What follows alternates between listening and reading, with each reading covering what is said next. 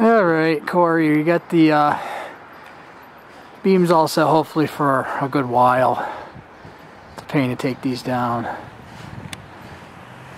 See that piece of PVC pipe? Them brackets stick out about 6 to 8 inches away from the regular boom. And I think the 440 beam here is up maybe a little higher than the 2-meter beam.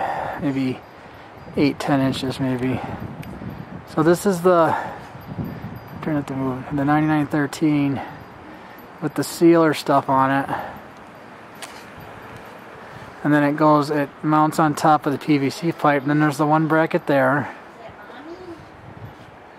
And there's the 2-meter beam just below that. So that's a little higher than that. And there's the other mass mount bracket. I forgot what it's called, double mass mount bracket. Only on Amazon I could find it. Alright, well here's the 2-meter beam. Like I said, it's very similar to, it's a little longer than the, it's about 4 inches longer than the other boom, the beam. Boom, beam, boom, you know what I mean. So, the terminals are on the other side of that, of the element there. There's the baling, and then the connectors on the other side there. This is the LMR cable. That's the 9913, the old one, which works good. I could key up 440 mount time with it, so, and just zip tight everything down. I don't know how high that rotor is. I'm kind of in the shadow of the roof, so it's actually higher than what it looks. This pole I think is 8 or 10 feet.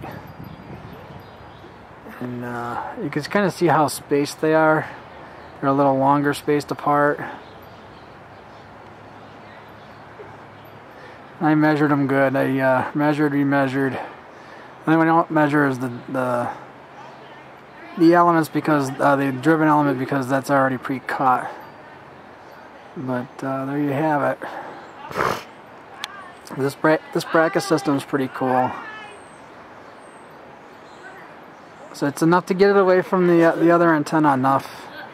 And like I said, this is up pretty high. We ought to try 440 maybe tonight.